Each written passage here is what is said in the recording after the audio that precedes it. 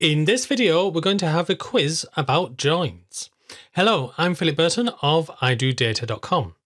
So you can see in the code on the screen that we've created 3 tables: shops, customers, and then a table linking the two, purchases.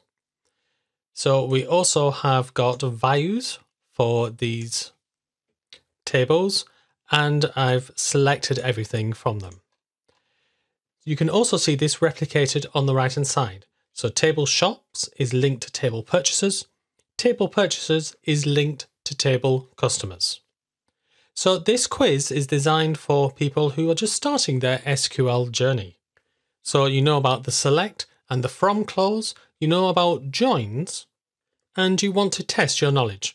Now, if you don't know about the various types of joins, then stop this video here. You will see a link above to my video about joins. You should watch that video first and then come back to this one.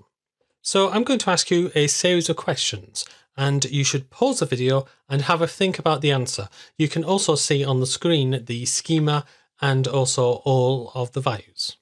So question number 1. What joins tblShops to tblPurchases? What is the column? What is the field? What joins them together?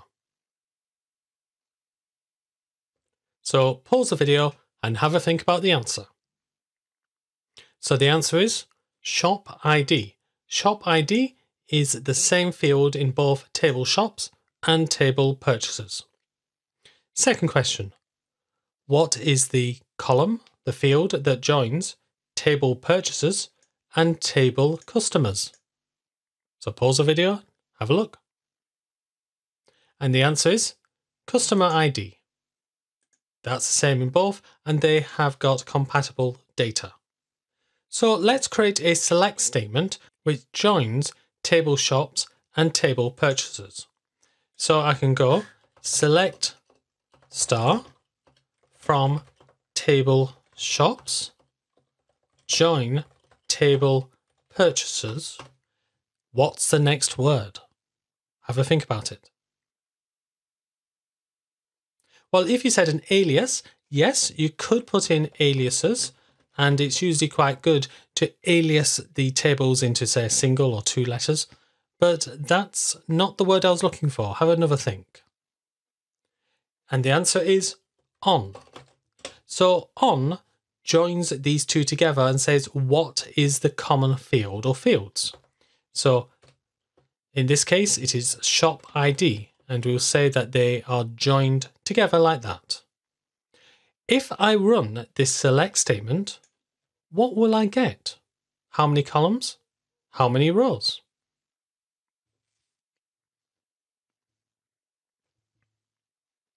The answer is, because it is select star, I will get all of the columns in the 2 tables. tblShop has got 2 columns, tblPurchase 3. So therefore, I will have 5 columns. So it doesn't matter that ShopID is contained in both tblShops and tblPurchases. I will get 2 ShopID columns. Now, how many rows? Did you guess 1, 2, 3, or 0? And the answer is 1. So we'll have a think about that. What sort of join is it creating? What's the full name of this join? Now, because it doesn't say what type of join, then one is assumed, and that is the inner join. Why would this inner join give me 1 row instead of 2 or 3? And the answer is, that's what inner joins do. Inner joins give me what is common to both of them. So let's have a think about this. So we have got shops 1 and 2 in one table and shops 1 and 3 in another. So what is common? 1. So 1 can go in the middle here. So another way of saying this is that 1 is in both circles, both tables, 2 is in one, 3 is in another. So an inner join will give me just number 1. So that is why we only have 1 row. Next question. Suppose I wanted in this join both tblShops ID 1 and 2. Which join should I use? And the answer is a left join, also known as a left outer join. So generally you would see left join. If I execute this, then you can see that we've got shop IDs 1 and 2 and whichever customers have made purchases in those. Now, nobody has made a purchase in shop ID 2, so that is why this is showing no's, empty. So let's have a look at the left join. So we have got 1, 2, and 3. A left join gives us everything from the first table and where it matches in the second table. So that is why we have got 1 and 2, but not 3. Now suppose I wanted shop ID 1 and 3 instead. I only want to make minimal changes to this query. What do I do? The answer is I change the left join to a right join. Now I could change this query so that tblPurchases is at the first table and then got tblShops as the second, and then it would be a left join. But if I've got an existing query which works and I just want the different results, then the easiest way is just to change the join. So you don't see right joins as often, but it's very useful if you've got an existing query that works and you just need to make this one alteration.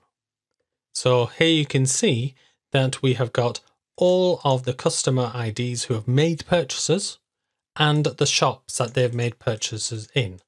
There is no shop number 3, so therefore we have got no's. So to put it in terms of our Venn diagram, here we have shops 1, 2, and 3, and the right outer join gives us 1 and 3, but not shop 2 because there are no purchases made in that shop. Here's the next question. I want to see shop IDs 1, 2, and 3. What sort of join should I use? And the answer is a full join. A full join gives me all of the tables regardless of whether there are any matches. So you can see that we have got no purchases for shop ID 2 and we haven't got a shop for shop ID 3. So going back to our Venn diagram again, so this is shops 1, 2, and 3. And here we have the entirety of these shops in the full join or the full outer join. What join doesn't use this on word? And the answer is a cross join. So a cross join, you notice that we've got this squiggly underline. And what happens with a cross join is it takes each row and evaluates it against each row in the table purchases. So how many rows will this cross join give us? The answer is 4. 2 multiplied by 2. So there is our 4 rows. So here is our Venn diagram. So you can see the circles are now completely separate. And so we don't have 1 in the middle. We have 1 against 1, 1 against 3, 2 against 1, 2 against 3. So you would often use a where clause to say, okay, does this actually make sense? Do I really want 1 against 3? And this can be quite useful when you don't want equality joins, is 1 equal to 1, but where you want to say, is this less than another one, for instance. So this is the end of this first quiz. So in this quiz, we had a look at the various types of joins and the word on and the connection between them. In the quiz next week, we'll be looking at tblPurchases and tblCustomers. We'll be looking at missing data, and we'll be looking at how we can create a select query joining all 3 tables together. Well, I hope that this was useful for you. If it was, then why not join me in one of my SQL courses? So it depends how much time you have got as to which course you should do. So if you've got an hour, then why not join me in my SQL Server Essentials in an hour, where we have a look at all of the 6 principal clauses in the select statement, together with connecting 2 tables together. If you've got more time, then please join me in my ITS 201. This IT Specialist certification gives you all the fundamentals knowledge that you'll need for SQL Server. So not only these 6 clauses, but inserting, updating and deleting data, backups and restore data, joining 2 tables together, and creating views, procedures, and more. And if you've got a lot of time and really want to get in depth, then please join me in my Querying Microsoft SQL Server with tSql course, where we get into much more depth and into more topics. So thank you very much for joining me on this video. If you liked it, then please click the like button, and why not subscribe and click that bell. That way you'll be notified of any new videos. Thank you very much for watching this, and keep learning.